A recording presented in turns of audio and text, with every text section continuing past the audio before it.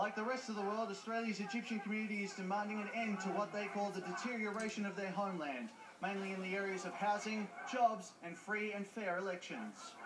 The rally ended with a Muslim prayer service to mourn the rising number of lives lost in the unrest.